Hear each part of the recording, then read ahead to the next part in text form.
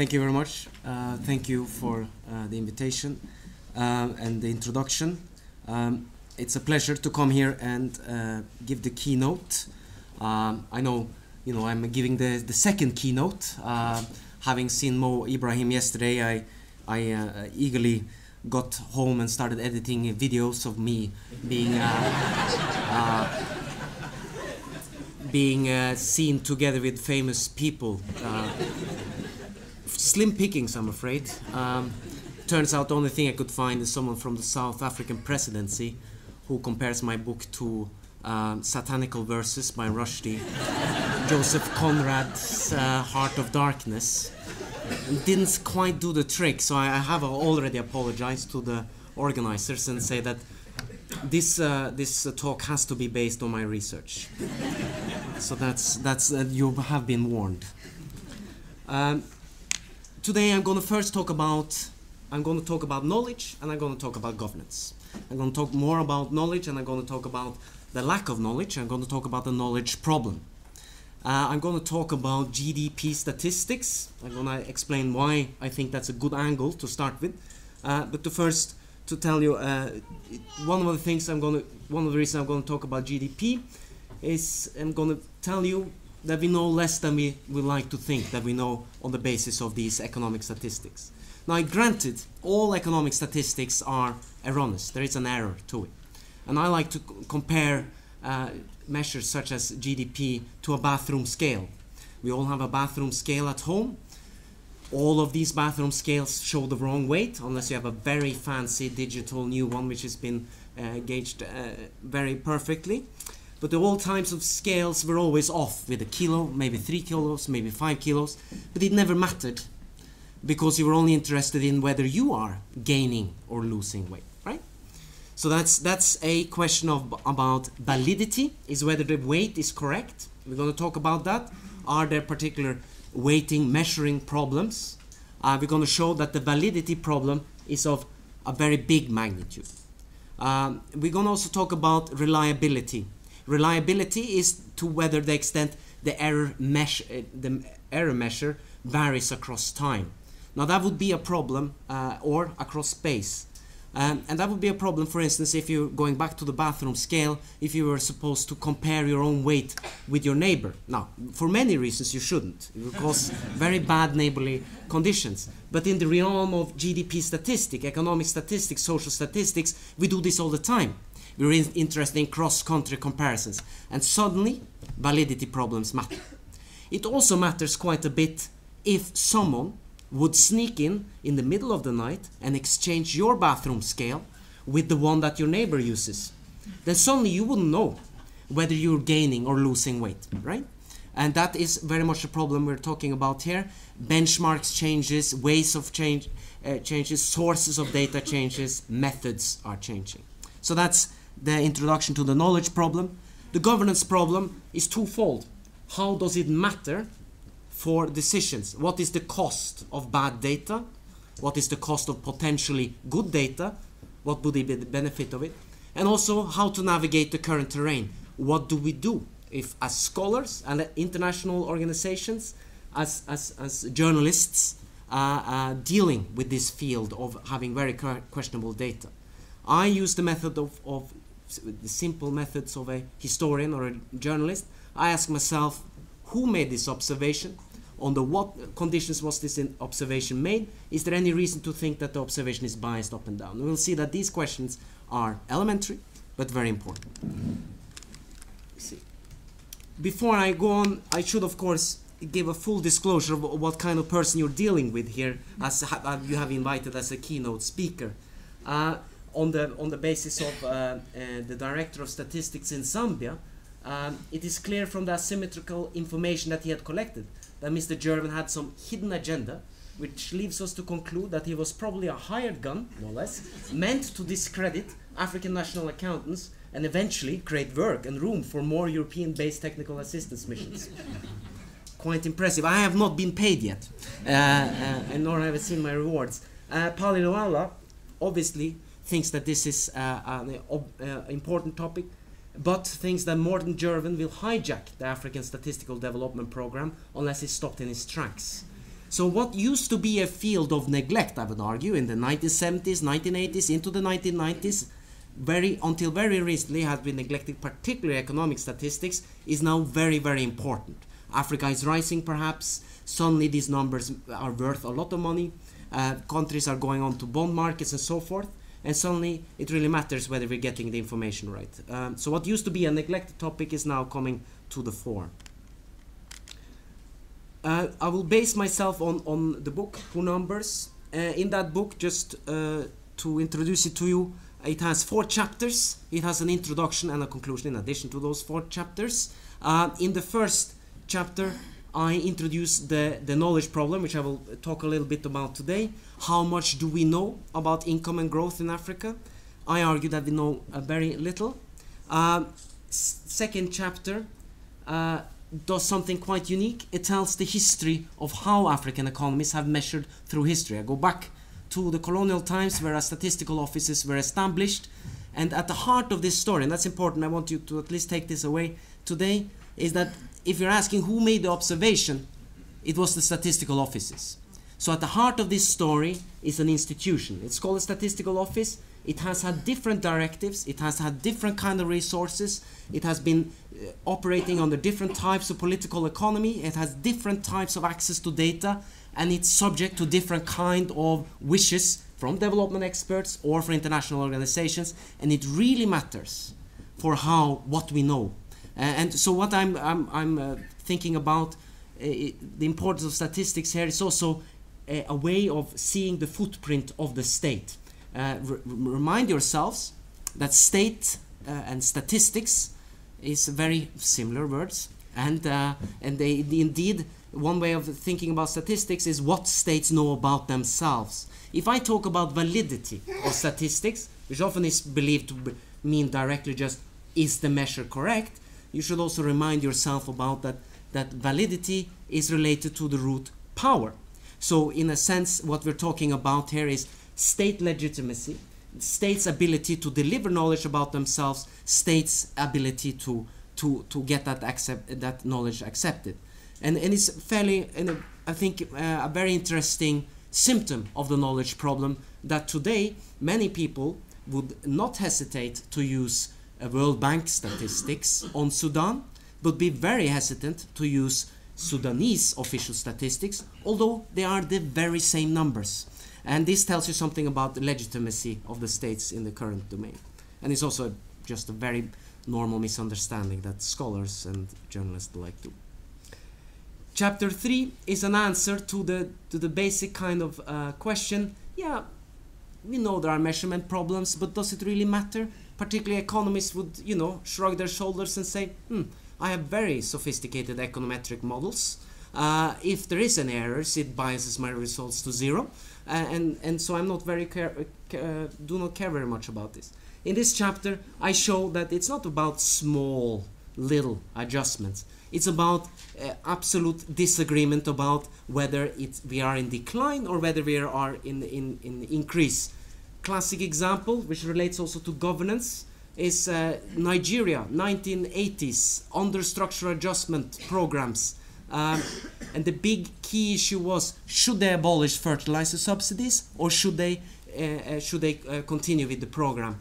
They had one set of data from the Federal Office of Statistics that showed that agricultural production was in decline, showing that we need to reintroduce fertilizers. Then they turned to the US aid-funded data that the central bank had, which showed exactly the opposite. Ever since we devalued the currency, the agricultural production is skyrocketing. What to do about it? Yeah. So these are not about small measurement problems. Having then convinced you thoroughly that you have a serious knowledge problem, in chapter 4 is where I solve it all for you, and you can go home and rest assured we have a plan for how to solving this knowledge problem. At least I'll give you a little bit ways about how we can think about it, and at least how to avoid some of the most costly mistakes we can do with bad data.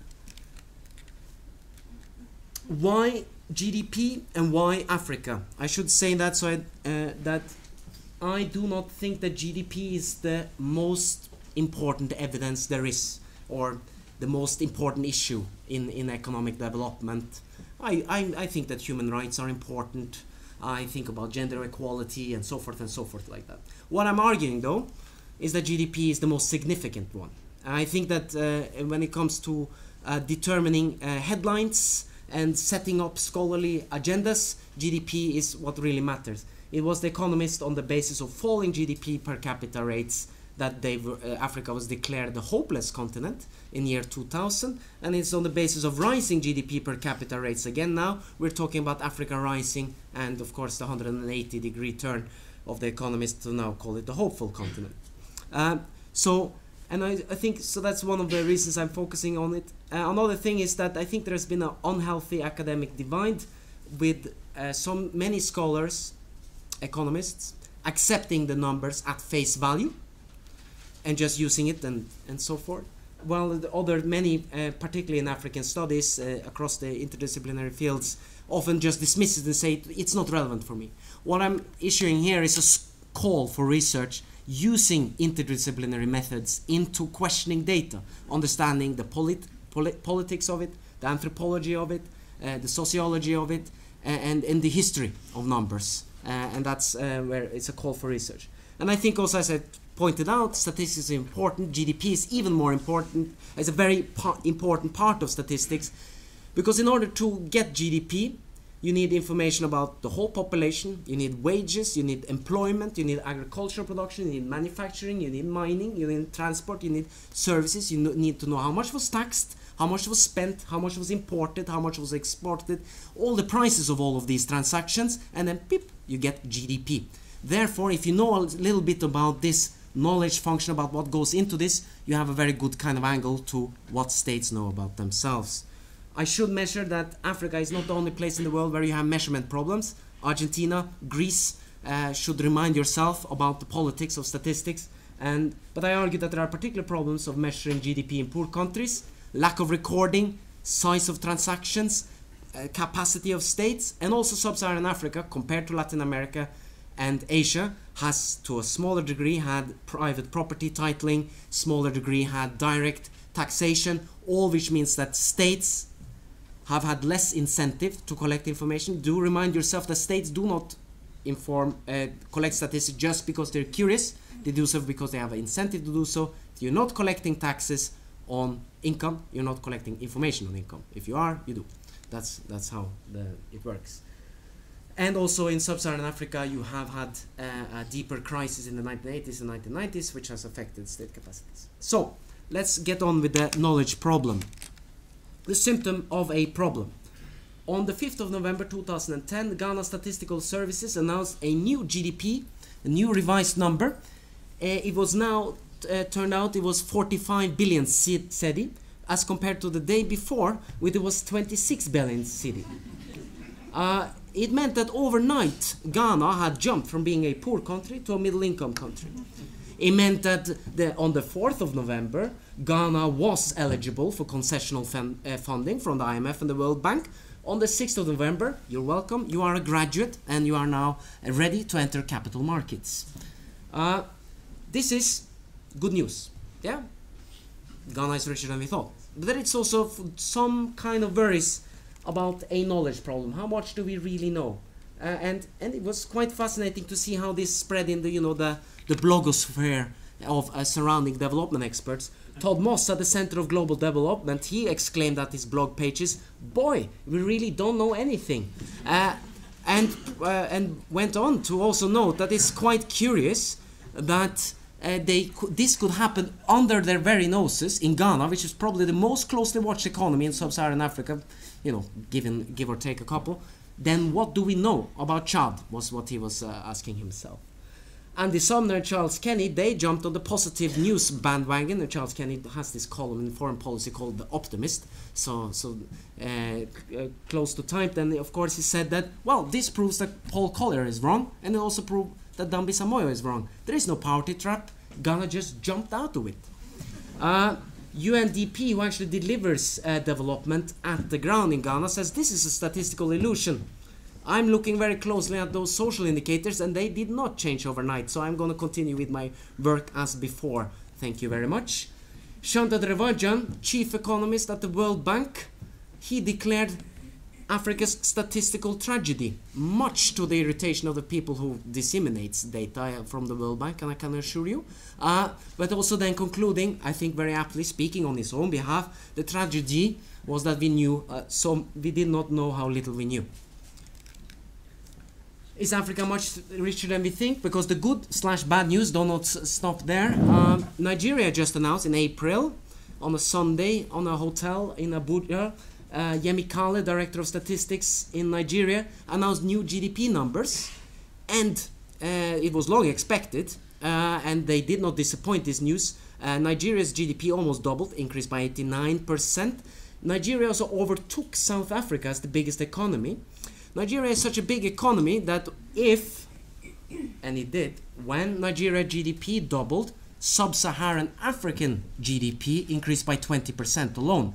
So that, you know, if you're talking about African GDP has increased 50% since 1995 and so forth like that, well, 20% of that was arranged that Sunday afternoon in Abuja. In 2012, I guesstimated, because I knew at the time that, you know, this is going to happen. Nigeria is going to rebase their numbers. It's going to happen. So I guesstimated, writing for African Affairs, that I thought at that point GDP in Nigeria was probably underestimated by about 40 Malawis. And what I meant by that was that inside Nigeria right then, in 2012, I thought there was about 40 times the economy size of Malawi unaccounted for in the official books. I got that wrong. There was 58. So that's the knowledge problem. Now, some time ago I did a validity test, knowing that how much these GDP numbers can vary a little bit up and down. I just wanted to see what kind of numbers do World Bank report, what does the Angus Madison report, what does the Penwell tables report. These are the most commonly used data sources. So here we go. Don't pay attention to the dollar amounts. They are just in different PPP dollars. I'm just looking at the ranking. The poorest are on the top, the richest at the bottom, just to turn things around a little bit. And you'll see very good news. Everyone agrees that Congo Democratic Republic is the poorest country in sub-Saharan Africa. But there stops the agreement. And there are some interesting, quite curious jumps. Penwell tables will have it that Liberia is the second poorest country in sub-Saharan Africa, whereas Angus Madison, over which one? Oops, I shouldn't do that. Never do that again. Is in this the richer half.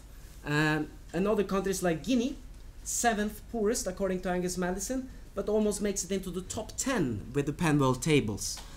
So it's quite a lot of question marks about where do they get these data from. So clearly maybe the World Bank has the newest data from Ghana, but the Penwell tables doesn't, so they're still on the old and so forth like that. That's what's going on. So let's try to figure out what happens. Because if you look at the World Bank database and other databases, you can get GDP per capita estimates every year, 1960 to 2012. So it's seemingly there is no knowledge problem, there is no gaps. You have it all there ready, downloadable on your fingertips. But then you start asking yourself, well, but do they actually produce numbers in Guinea-Bissau? There are breaks in the series. How did they glue this new number and the old number in Ghana? What are they now doing with the new number? They clearly can't report the double in Nigeria and then have the old, like 100% growth in the year. So how do they do that? In short, where does the international databases get their data from? They get it from here, for instance. This is the Ghana Statistical Services in Accra. You will notice that here is the informal sector. I was conducting my interviews with Mr. Duncan up in at the head of the macroeconomic statistics safely here. Here I used to get my lunch from the peanut. She sells peanuts, this woman. And I asked Duncan after we were discussing about these numbers coming out. So this was before the numbers were released. And I asked, Duncan, is this peanuts accounted for in the new accounts? And he said, no, it's just peanuts. It turns out, when you stack them all together, it can make for a whole new Ghanaian economy. Here we go. This is how the Nigerian Living Standards Survey looks like in the bags. This is when I was in Abuja in 2010. Here they're busily entering, and in 2014 they were done and they were able to get us the new numbers. So, in order to understand what happened in Ghana, we have to go to Accra. We need to understand that these numbers, the World Bank doesn't have independent data collection capacity. It does collect some of its poverty data and so forth. Like it's a specific project, they have data, but the big macros, that's a national domain. So to understand what happens, we need to understand the conditions on the ground in Ghana. So then I'm going to give you a National Accounting 101, which I guess none of you have taken before, so this will be news to you. In order to get GDP, which is the sum of all goods and services produced in one territory in one given year, you have three ways of getting to that sum.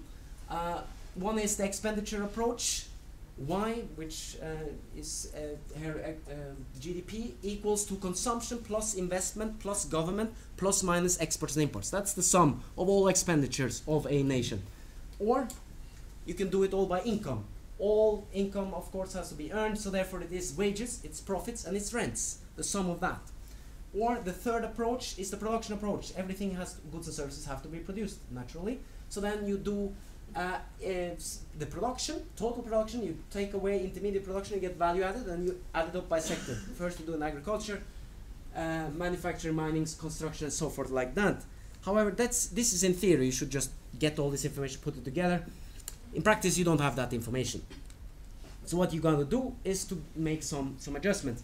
You don't. The big problem about the expenditure approach is that you don't have personal consumption data. You have it every 5th year if you're lucky for some countries. Yeah, most of them you don't, and some countries, there are 10 countries which never had any consumption data based on household budget surveys, and there are some which have one. There's some lucky ones which have more data years, but most of them will have to derive this as a residual. The income approach is a non-starter.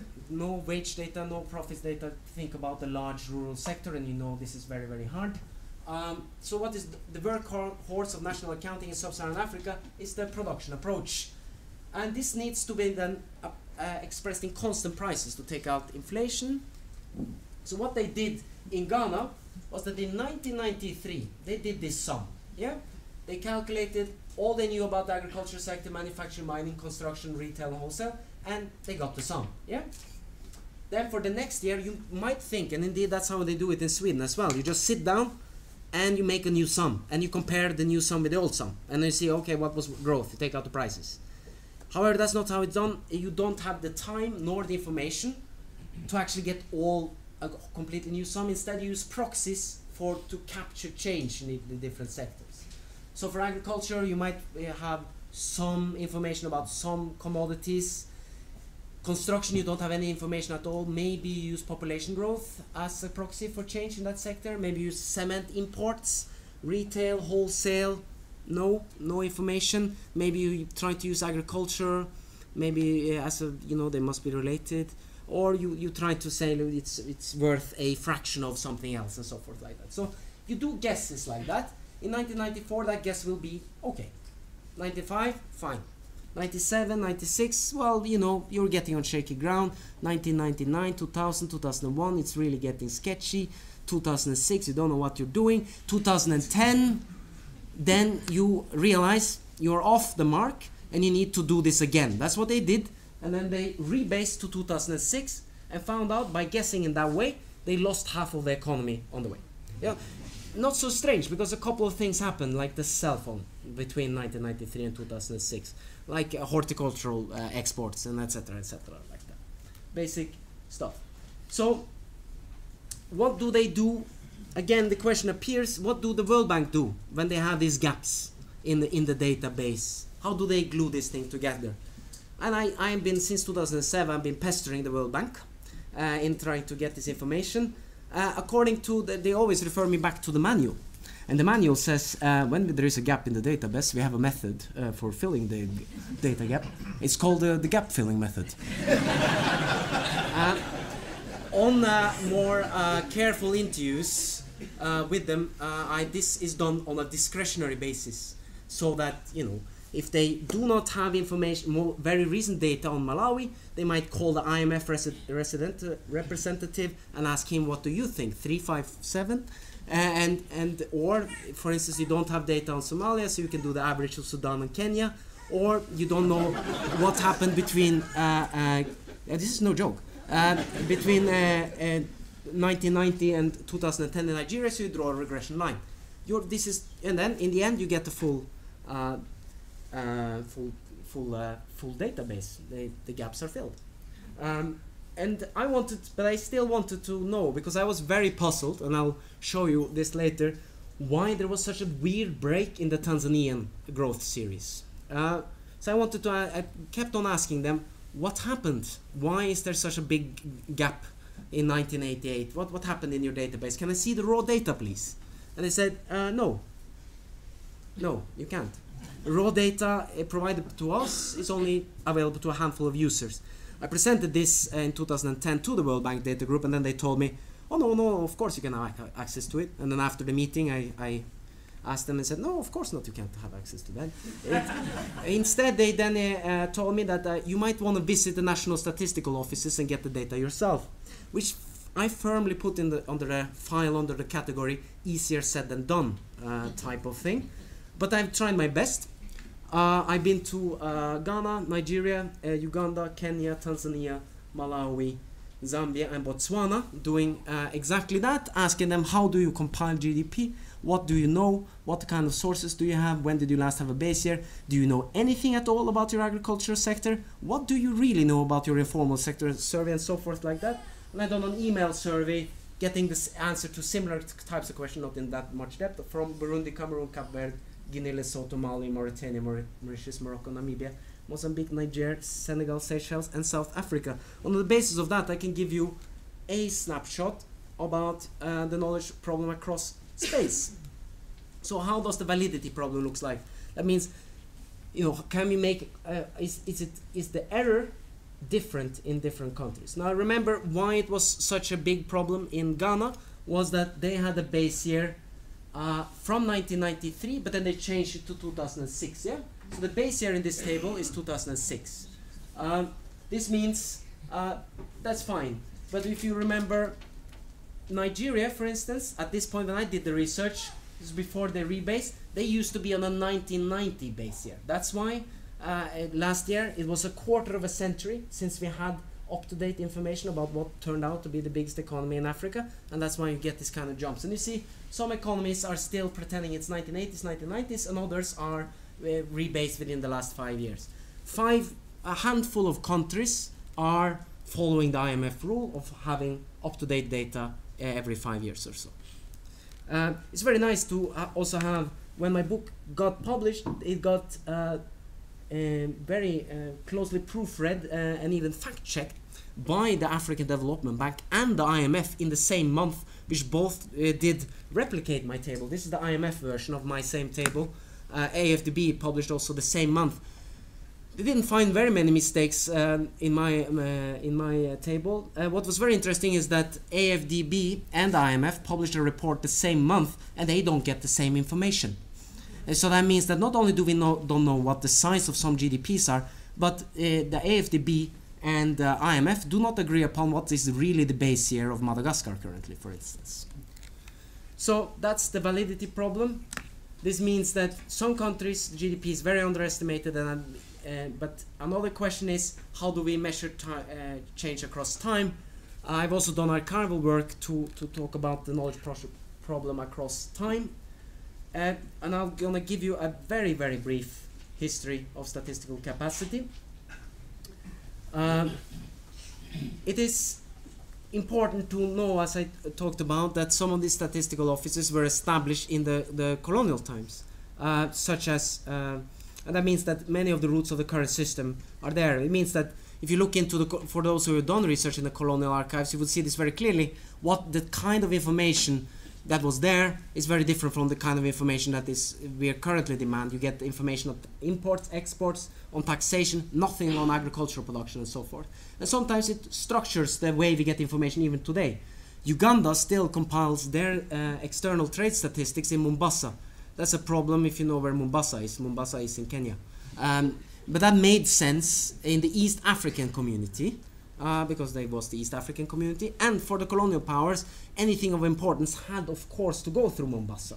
Now, it turns out that in 2009, Uganda saw, according to their official statistics, they were in decline, but according to what was going on outside their windows, their economy was booming. Cement was bought up for the coming year and a half, and then they sent some people to the border with Southern Sudan and found out that they trade more with Southern Sudan than they do through Mombasa.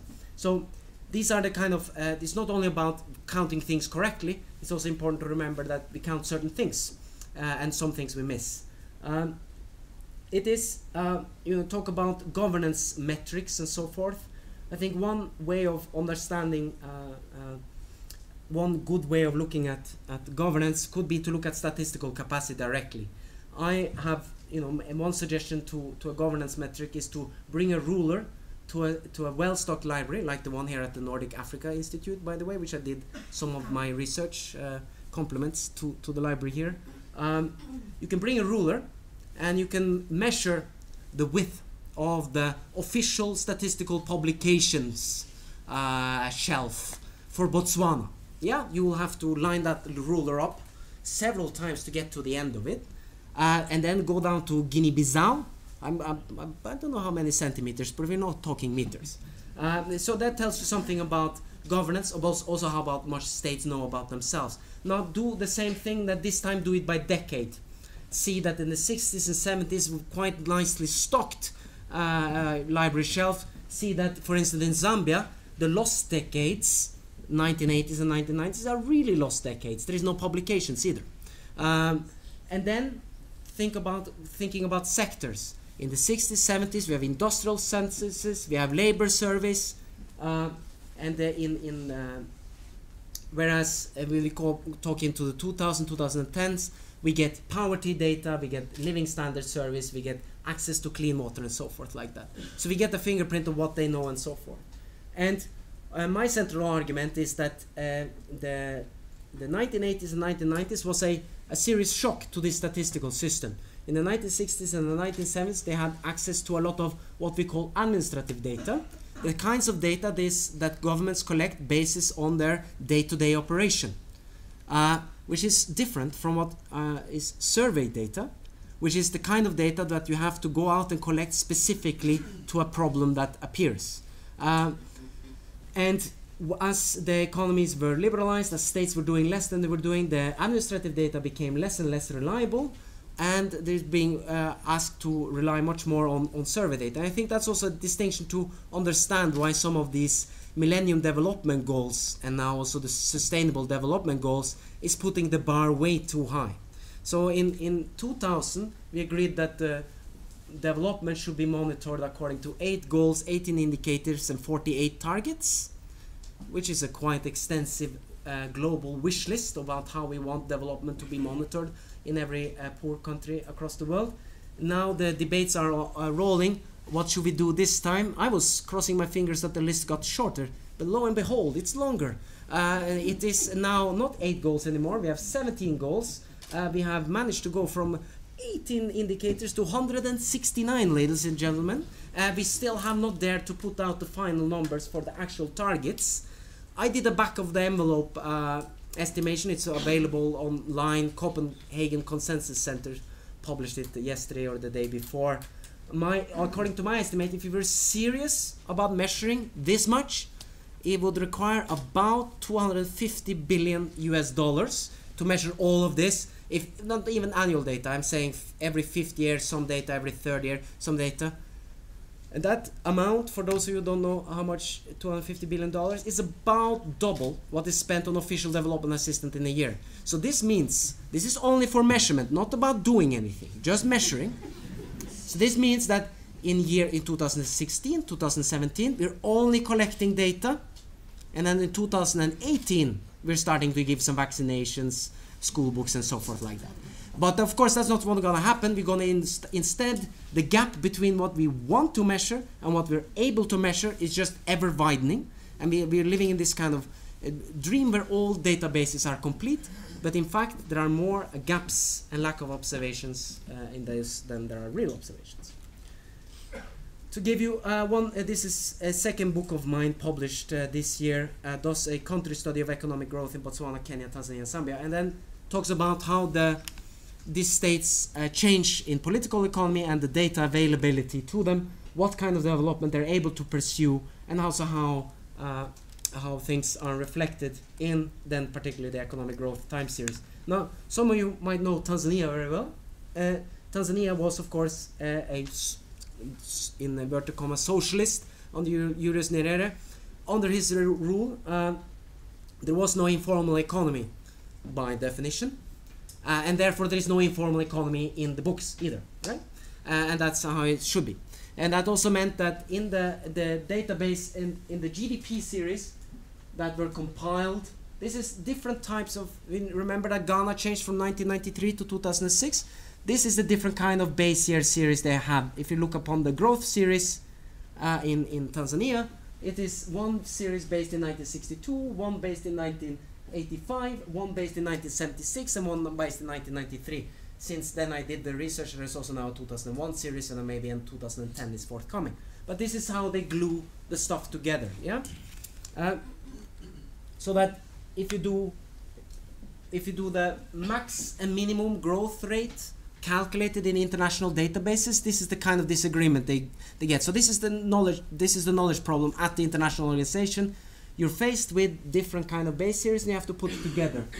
And it turns out that if you try to put together the growth data for Tanzania, Penwell tables manages to do some kind of mistake as they change between 1976 series to the 1993 series. So the Penwell tables, erroneously, does report minus 33% growth rate in 1987 in Tanzania. That didn't maybe go that well in 1997, but all according to the official time series is plus 2% growth. So this is just a statistical mistake by gluing together two series in a wrong way. However, one of the very interesting things that if you look upon scholarship in recent years is that if you look upon books published in the 70s and 80s, invariably it's country studies. It is people who have been at the statistical offices, hands-on knowledge, they know what's going on, they know what the statistical office could have possibly known, they know about the measurement problems, and so forth. And they always, you see in the reference list to official publications, yeah? The kind of new work, cross-country studies, large end studies with econometric models, these are just observations, not countries and so forth. So that Penwell tables is used by growth economists, and in the Handbook of Economic Growth, in a chapter on growth econometrics written by Durlov, Temple and Johnson, they make a list of the top 10 output growth shocks since the 1960s. Tanzania is third. But the authors don't know what they're reporting. It's simply a statistical mistake. And this is symptomatic of what happens when the distance between what is being observed and who's doing the observation is ever increasing. And we're relying more and more on this data which we perceive to be valid, but in fact they're not. So the implication for the growth evidence is that any ranking of African countries according to GDP is going to be misleading. You could not compare Ghana to Nigeria before Nigeria rebased and so forth. Any statement of growth of a short or medium term is likely to be affected. And it also means that very recent growth data is likely to be overestimated. Yes, there is more transactions going on now. We don't know how it relates to the unrecorded part of the economy, and the official growth estimates coming out right now are grossly overstated. But at the same time, GDP per capita in some countries are also underestimated. Then to the governance problem, some policy and evidence. So, as far as I know, policy is best defined as a course or a principle of action adopted or proposed by an organization or individual. And then, as opposed to Mo Ibrahim yesterday defined governance as the ability to deliver public goods, I'd rather go for a more narrow definition saying that it's whether rules are followed. Simple as that. So that means that when you're talking about governance, you're talking about whether rules are followed, and that means whether policy are implemented as stated.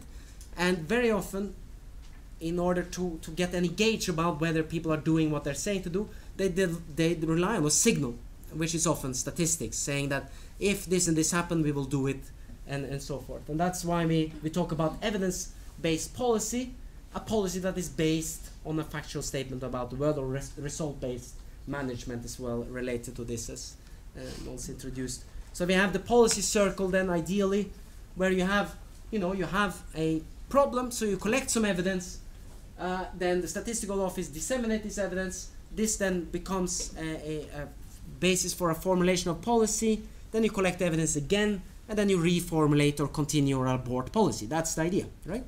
The problem is that in practice, this is not that straightforward. Sometimes there are not, if you look upon, as I said, in order to have any evidence-based policy, first of all, you would need some kind of evidence. And I think it's quite a good kind of link towards understanding governance is to look upon what kind of evidence you have there. Lack of data very often means a lack of policy. So, for instance, when you see lack of data on agricultural food production, like you would see in Sierra Leone, for instance, no serious data there, there is no policy either on food production. And so that means that in many fields there is currently a governance by ignorance. Central banks in the region do have access to clean water data, maternal deaths and so forth like that, these new Millennium Development Goals data, but do not have access to cement production, electricity production, employment statistics and so forth.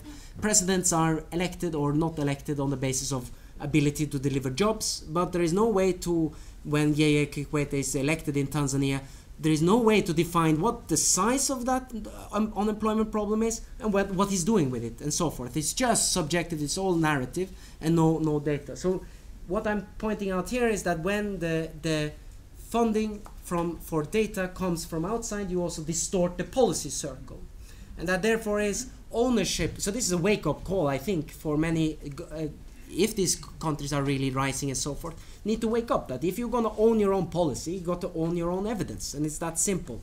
And it says many people worry about manipulation of statistics. I worry a little bit more about ignorance of statistics. And I think, if anything, in the relative scheme of things, sometimes it's a good sign if the government is bothering to manipulate the statistics. It's worse if they absolutely have no interest in it whatsoever. But do beware of incentives. I think paying for results is one of the worst ideas coming across when it comes to, if you take this seriously, the knowledge problem here, which I'm presenting. We are asking very, very weak statistical systems to provide factual, objective evidence, as if the statistical office was completely removed from the political system they exist in. Well, first of all, there is only a handful of countries, almost 10 statistical offices that are independent, but that's only formally independent. You need to be financially independent for that to mean anything. All of them depend on donor funding. So what we see, for instance, is many studies coming out now. I showed it with fertilizer subsidies in Malawi, where Malawi was pretending to producing double the amount of maize they were doing because they were evaluating on the basis of delivering higher crop production in that country. That's dangerous stuff, overstating your agricultural production in that manner. If you looked at the maize harvest in 2007 in Malawi, it could only be accommodated by observing also that Malawians were getting fat and Malawi was exporting a lot of maize, or prices were falling rapidly in local markets. Neither of these happening. Malawians were not getting fat, they were not exporting any maize, and prices were stable. So this is again something that where you are, the results, the demand for results drives that statistical material. Similar things in Kenya. Ever since donors introduced paying for $1 per kid in school in Kenya, primary school enrollment in Kenya are higher than Norway. Okay, that's fine. You're fine with that? Okay. I think that 100% primary school enrollment is shooting a bit too high. I think, kids move, kids get sick and so forth like that. And if you do but that's just a subjective opinion, there has also been a demographic health survey that find that rather than being in the high 90s, primary school enrollment is probably in the 70s. But the administrative data where the same person is rewarded for putting people into school is the same person that reports how many people he put into school, overstates his or her own success. So it's very important to think about this, be aware of where this observation comes from, because that matters for the evidence process. So what to do about it as data users? I think data users need to do what I say that journalists also and good historians should do. Question your evidence. How do I know this? And do be aware of that, you know, there is no like, don't fall into the trap of thinking that international data is better than national data and so forth. The World Bank doesn't know anything more than the state does. So question your evidence properly. I think data disseminators has fallen asleep a little bit on the job. I think the World Bank and others could label their product, if they are retailers, which they are, of data, then they can label their product more carefully. Don't know whether there should be yellow warning sign or red warning sign on the data from Angola or Guinea-Bissau or so forth like that. In the Zambian annex to the national accounts 1978, they have a very nice practice. They had one asterisk if it was a guesstimate, two asterisks if there was a very weak guesstimate. I still do not know the difference between a guesstimate and a very weak guesstimate. I think it might be that you're tired when you're guessing or something like that. But either way, I'm not going to get into exactly how they should label their product, but some kind of health warning should come with it. I think donors need to coordinate. There is one thing to agree upon, beautiful documents written in Paris 21 and so forth, like national strategies for data development. When push comes to shove, Norway wants data to prove that their project is working. They will come and they will use the National Statistical Office, which is often not serving the citizens, but has become de facto a data collection agency for hire, which is very, very far away from how it was supposed to function in this policy circle. We need to take that seriously. Of course, that demand, that has to be taken seriously from the government side. So it means that the data producers, the government and their statistical offices need to align and find their priorities rather than go along and just think that, oh yeah, the Millennium Development Goals is probably a bit of bad news, but it's also some good news because some big money pots are going to come in. There's going to be a lot of per diem funding and so forth like that to all these surveys. In short, we need a new agenda for data for development in sub-Saharan Africa. We need to put local demand into to focus. This is also a story which I won't have time to go into here about who are using data in the countries themselves. What kind of data do they want? I talked about employment data, but also important role here is the neglect of and relative decline of academic production in sub-Saharan Africa as well. The role of think tanks and all that stuff. When GDP figures are released or unemployment figures are released in the US and the UK, you have thousands of data users who are very educated to quiz these numbers. Unfortunately, it's not always that the case, so you end up with the kind of the falling between two extremes, as I talked about in the beginning, either dismissing the data totally or accepting at face value, which I think is unhealthy, both of them. Also, we need to think about the incentives. We need to think carefully about who works at the statistical office. What are they being paid to do? Currently, a lot of people working in statistical offices are paid to collect data, where in fact they should be disseminating data, analyzing data, and disseminating data, and not gathering per diems by not being at their desk, which very often happens. And of course, applicability. We need to do the trade-offs correctly. What employment statistics is important in Washington, in London, poverty statistics and so forth like that, and what are the kind of metrics that make sense in Tanzania and other places. To conclude, numbers matter. Any evaluation of Africa's development must begin and end with a careful evaluation of the growth and income evidence. Without such an analysis, one runs the risk of reporting statistical fiction. A lot of guilty people out there. Numbers need to be engaged critically. This is an invitation to cross-disciplinary work. I think many historians, anthropologists, social scientists across the disciplines need to really worry about numbers and engage them critically, because decisions about what to measure, who to count, and by whose authority these final numbers are selected do really matter in this world. And therefore, to conclude, that poor numbers are too important to be dismissed as just that. Thank you very much.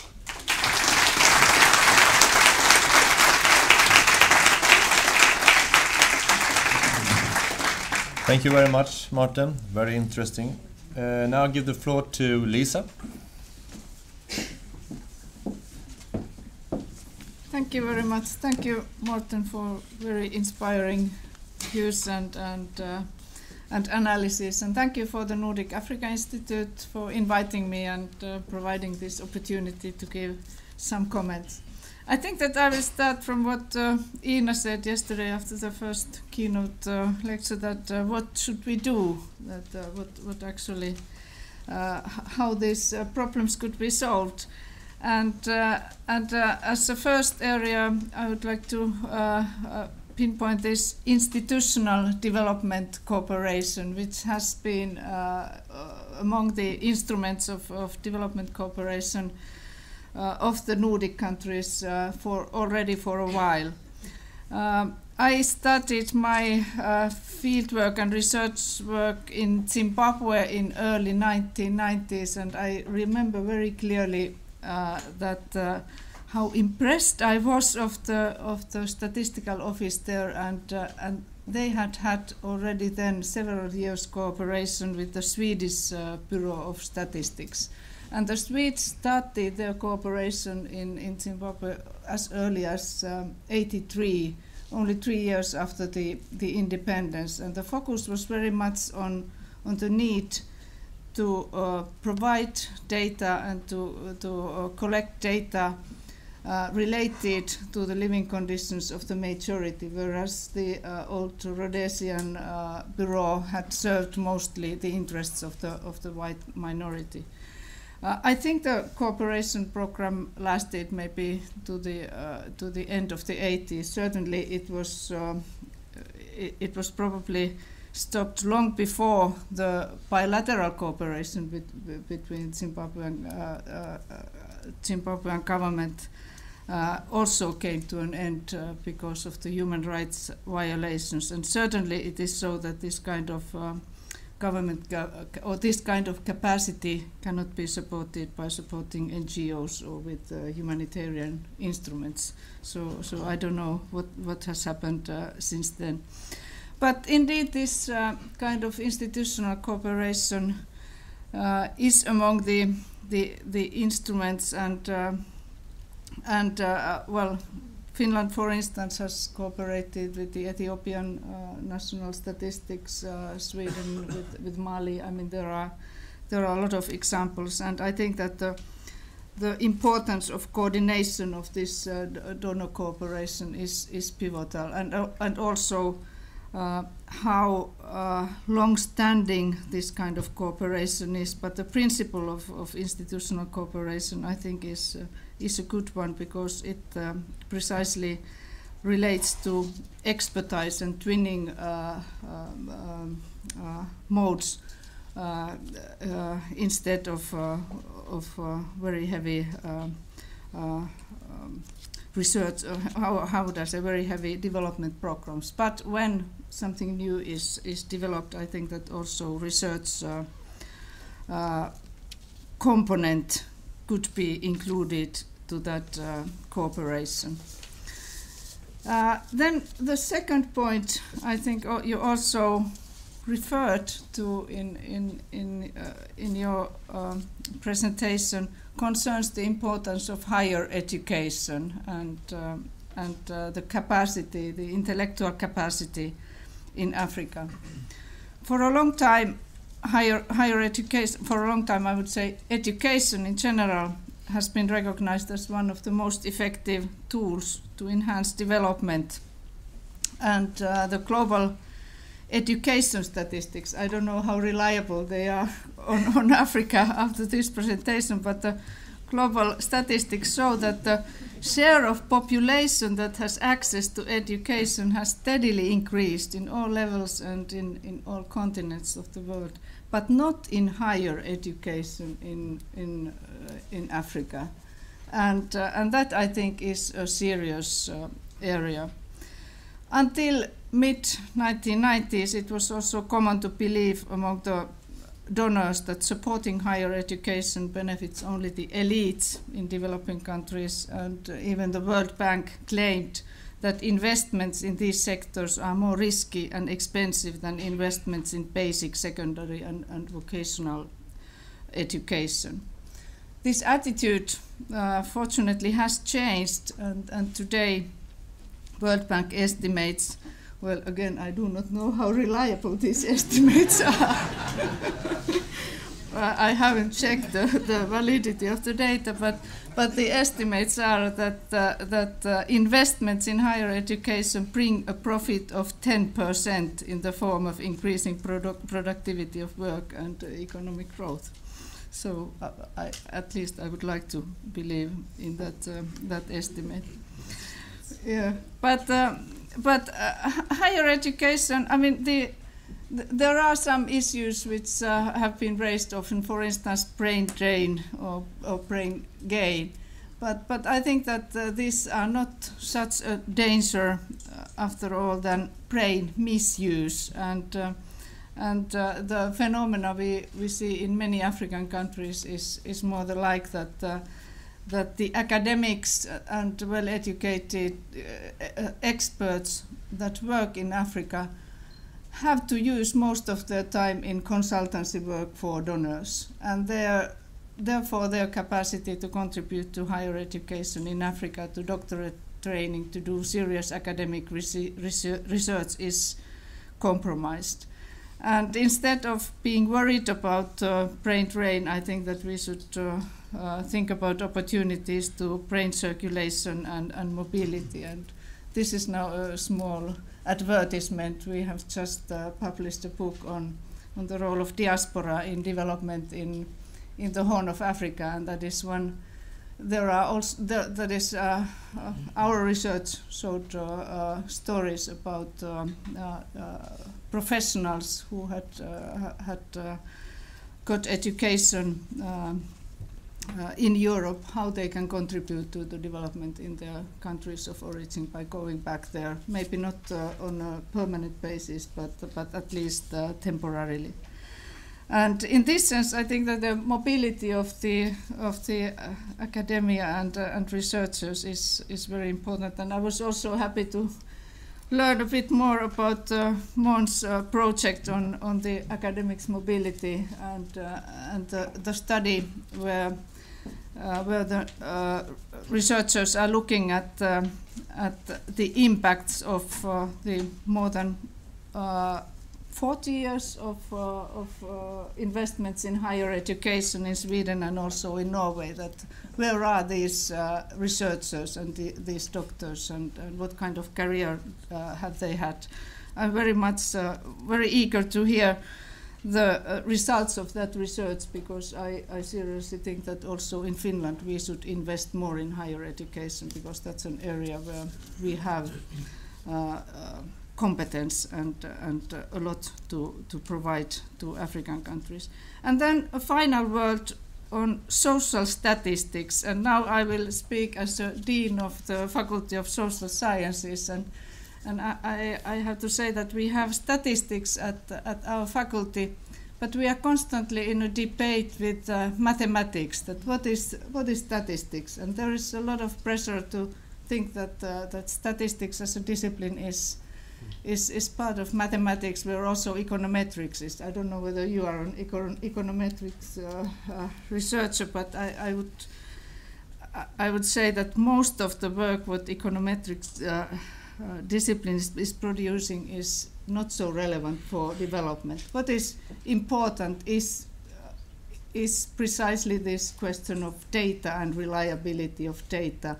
And it is very important to bring that to the agenda of university education and research, particularly today when maybe we do not even need so much survey methods anymore. There is a lot of discussion about big data and new possibilities to get information and comparative information. In Europe, there are only very few programs in social statistics. I noticed that Manchester University has one. Mostly it is an area where you can specialize. But within that disciplines, there is this debate that what is serious science? Is it the kind of mathematical theorizing, or is it really deep knowledge about data gathering? What is reliable and what is useful data? And I think that in this area we should have common interest and something to develop with Africans, because perhaps Africa could be in the forefront, I would say, to do very groundbreaking and innovative research, just like they did maybe just like Africa perhaps did in the mobile phone revolution. So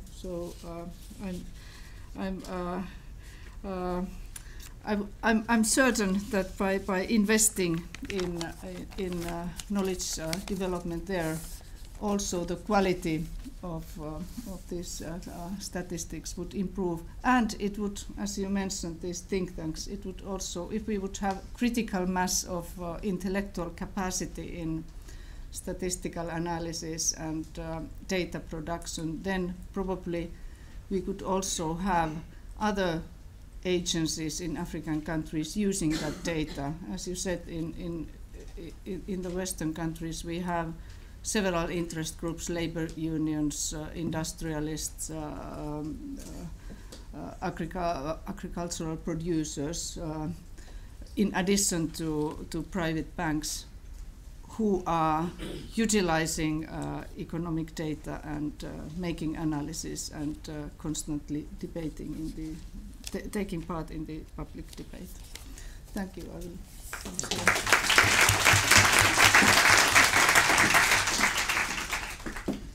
Thank you very much, Lisa. I think we are all very full of questions now.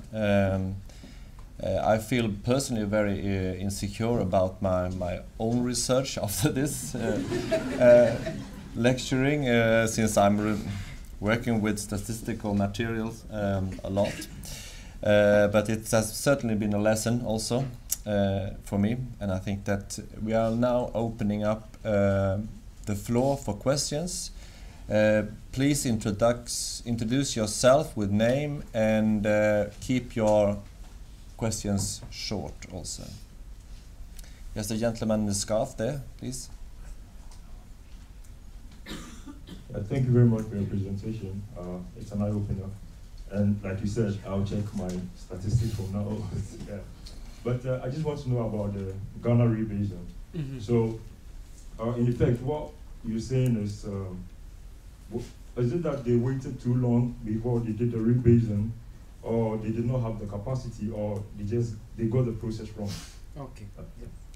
Maybe we can take a few questions, Morten, is that okay? Please yeah, collect. We'll take gentleman in the back. Yeah, thank you.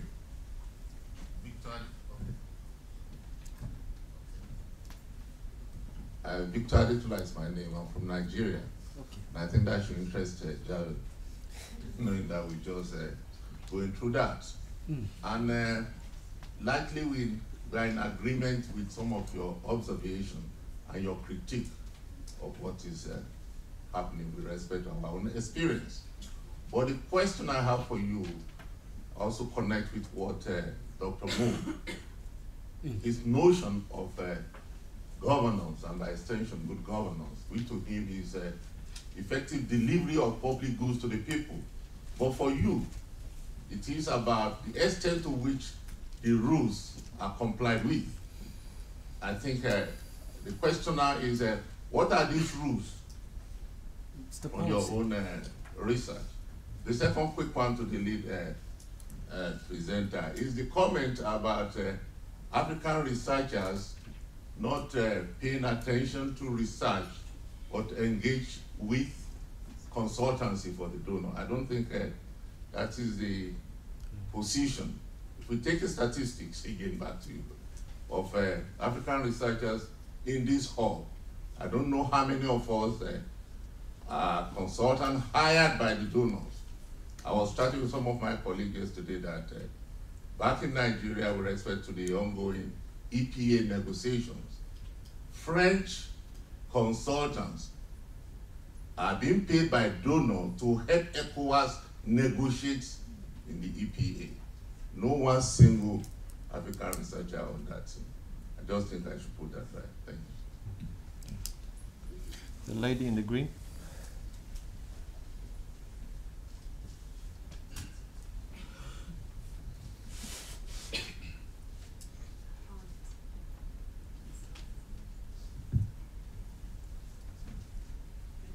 There's no other microphone there? Hello. Okay.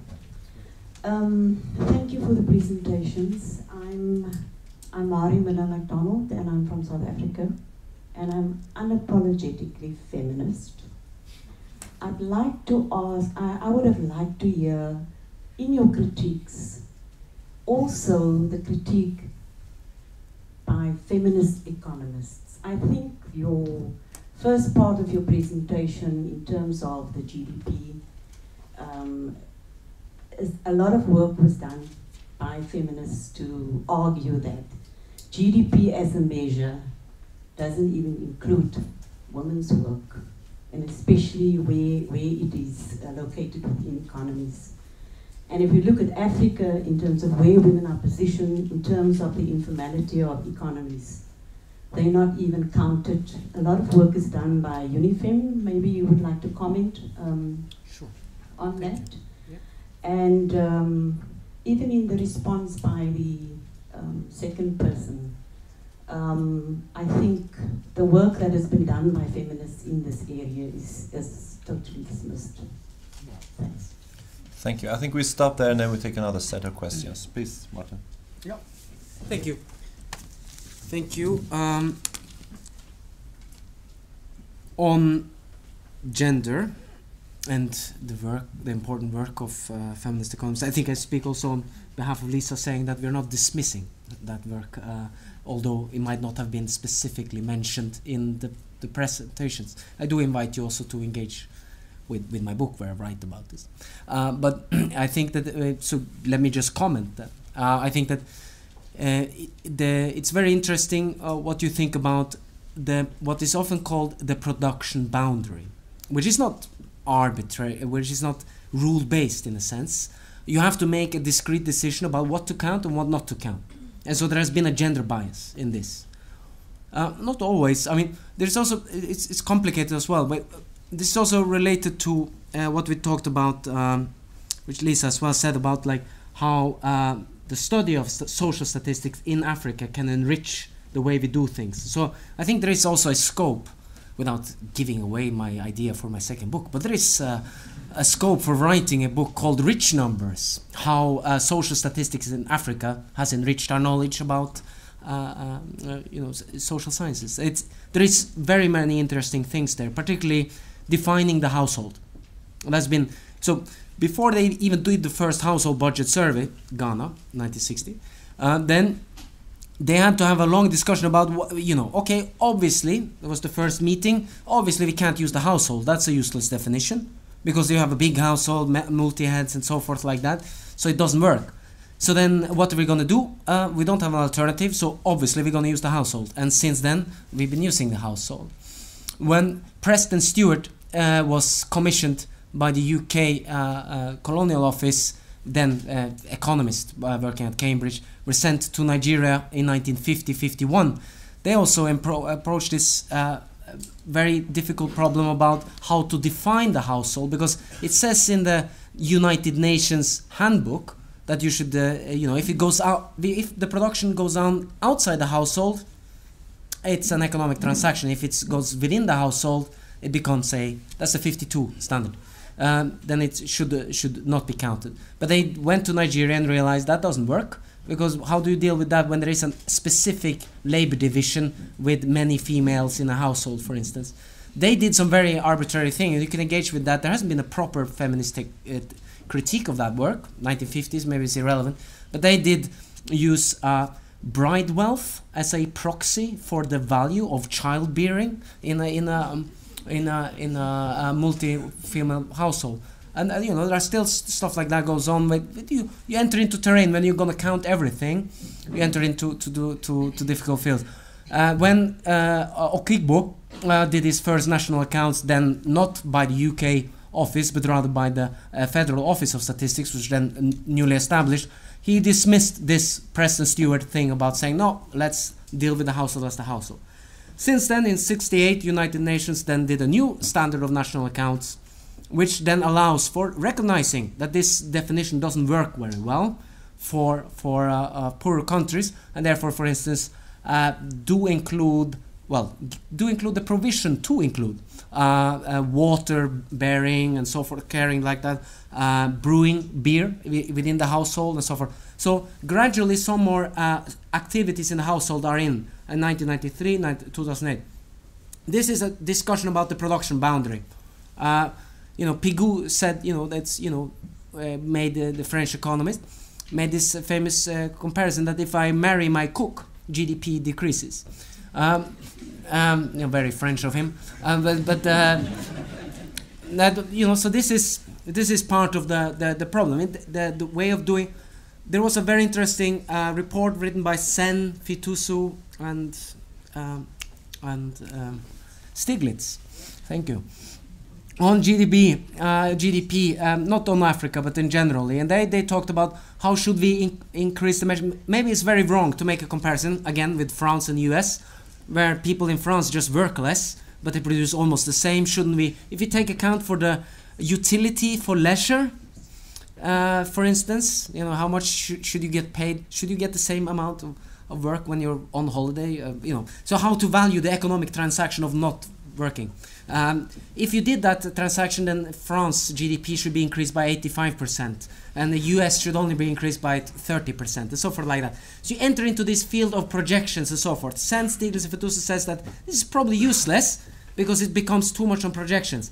Now, however, that's the state of field in national accounting in sub-Saharan Africa, because you do not have information. So even if you agreed upon, let's count everything women do in Malawi, they still wouldn't have the basic data collection agency. You can do it according to the guidelines. These guidelines are, so I'm not dismissing that. It's a very important debate and worthwhile taking from a gender perspective, international perspective, and so forth like that.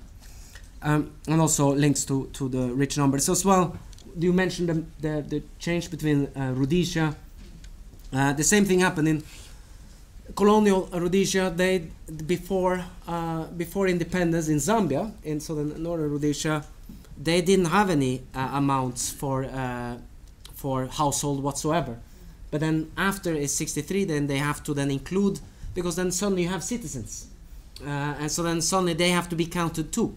Then they wanted to include the peasants, food production, and so forth like that. That was the political aim.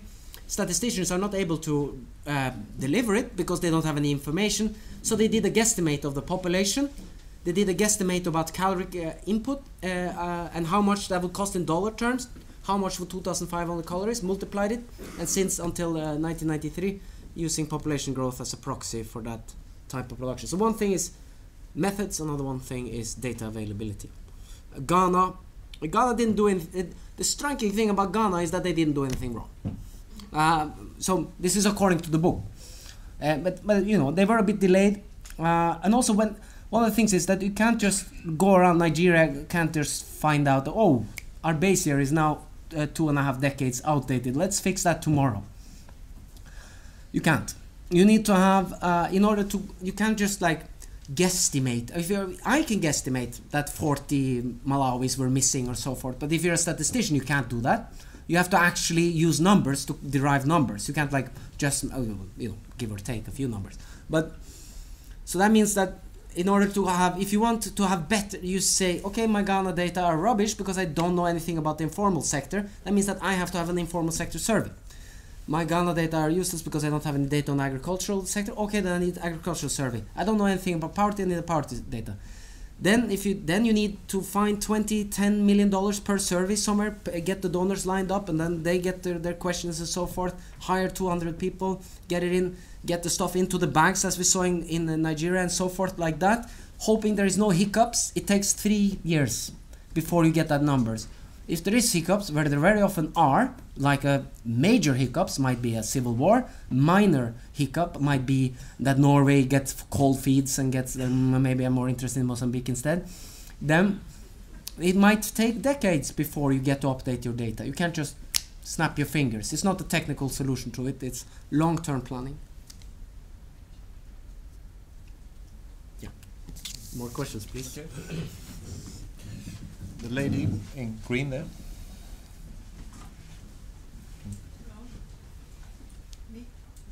Yeah, behind actually. Sorry. Hello, I'm Flora Heidu from Agricultural University here in Sweden. Thanks for a very interesting presentation. I was really expecting you to come to the conclusion, let's stop obsessing about measuring things. But you seem to come to the conclusion, let's measure things better. Both. I understand that if we base decisions on numbers, they should be good numbers, but it seems like you're in a really good position to say, let's not base all our decisions on numbers and measurements. Or do you see any specific problems with improving things without measuring? Yeah, thanks. Good question.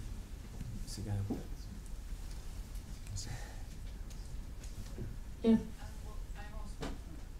I'm also Lund Moberg from Nordic Africa Institute Library, and I had a question about the primary sources. I'm very intrigued to hear you say talk about the statistics coming out from the administrative routines in 1960s, 70s, and now it's lacking due to Millennium Development Goals. Would you say that it would have been easier to do research on the 60s and 70s instead of the 80s, 90s, and now today, contemporary?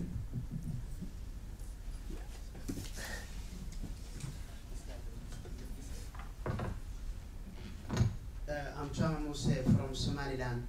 I was wondering about what happened when there is the inavailability of data, but genuinely, what I mean in Somaliland, for example, in many other areas where 65% of 61 are in the nomadic area, we focus on the only urban areas. Yes. You know, saying, you know, the question is like how you use kerosene instead of charcoal, where two people use like kerosene. What does mean that number? Yeah, very important. I think we have to draw a line there. The time is already out. Okay. Yes, the pastoral, semi-pastoral, nomadic bias is very important, and also you see in countries which are divided by a forest zone and a savanna zone, always have big problems agreeing upon the population census. Nigeria is case in point, north versus south. One of the things, if you do a population census, you have either you could do it de facto or de jure. One says in de facto, you say the enumerator comes to the household and says, okay, 5 people here, and then goes to the next house. Or the jure, which means asking the head of the household how many people actually live here, and then he can say, well, it's me, and then there's 3 guys over there herding those cattle, and blah blah blah blah blah. Either way, both methods are unsatisfactory. After the last census in Kenya, the Turkana took the Kenyan government, the Kenyan Central Bureau of Statistics to court because they felt they were undercounted, and therefore that region will get less funds and so forth. So being counted really matters, and being counted properly matters. So that's one of the things as well. Whether it's not only about quizzing whether is this number good, but you also need to think about what went into it and what is not counted and so forth like that. And here it's also political contestation as well, linked to gender as well, right? It's the same kind of things that you some of these the global standards, local applicability, and there will be conflicts about it. It's a very interesting inflection point when that happens. Primary sources, is it easier to do research in the 60s and 70s? Yeah, I know much more about national accountants in the 1960s and 1970s in Zambia than I do about the 1980s and 1990s. Actually, in the 1990s, I don't know anything. And that's been maybe the country I know the most about too. So, and that's the state of play. And it's also sometimes the archives and library plays a very important role here as well, because this is about institutional memory. Many of these statistical offices don't have very good institutional memory because of the circulation of personnel, but also because of the lack of, when you don't have persons who remember what was going on, then you often substitute it with documents, and they are often missing. That's a big problem which I could talk a lot about. But let me then finally talk about good versus bad numbers. It's a slippery slope going down, saying like, oh, these numbers are all bad, so now we need to get more numbers. But I think I'm trying to get to a pragmatic place here. I think that when you read my book, you can also say, on basis of this, I'm going to reject number studies, or on the basis of this, Bill Gates read it and he said, okay, we need to invest in more GDP statistics. We need to do better. Some people might read it and say, oh, we need a data revolution. My thing is that, there are different lessons for different people. Scholars can afford to be pragmatic. Yeah, you can just use different kind of ways. You don't buy the GDP numbers of Democratic Republic of Congo. Then okay, use light emissions data captured by satellites, to get the capture of it. There are big data revolutions kind of stuff you can use. I don't think the World Bank is going to list countries by who is the lightest. They're going to do about who is the richest. So there are different types of knowledge are useful for different kind of people. So it depends who you are. I think that it will remain the truth, before and after I publicizing this book, and still for a long time, that if you walk into a room and there is a policy debate, there is one guy who says, how big is the problem? Says the guy who comes in the room, and there is one guy who says, I don't know. And the other guy says, I think it's between 2 and 20. And the other guy who says 13.2. 13.2 is going to win it. And that's the state of play. I mean, that's not me saying, it should be that way. I'm saying it is like that until further notice. So that means that we are in between. I think we need to try to gauge what could be possibly a good idea to do and what would be a bad idea to do. That's where I stand. Thank you.